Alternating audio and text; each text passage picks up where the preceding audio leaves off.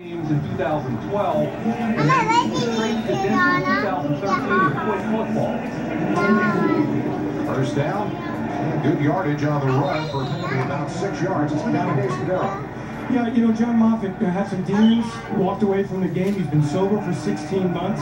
He says he really enjoys the game of football now. And talking to some Eagles personnel people and the coaching staff, he's the most athletic of the defensive guard. Andrew Gardner separated himself this week.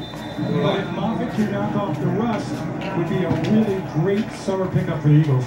Holding offense, number 67. 10-yard penalty for the previous spot. Second down. The guard Dennis Kelly called for the hold, erasing the game from Kenyon Barter.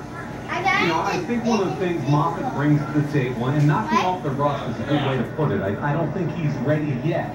And let's face it, he spent a good time in rehab. He checked into rehab on April 13, 2014. He's cleaned up his life. Let's give him credit for that. But I think where he can help the Eagles, he's more physical. He's got a heavier punch. And I think the Eagles need that on the inside. Second down, and Barkley buys some time, avoiding the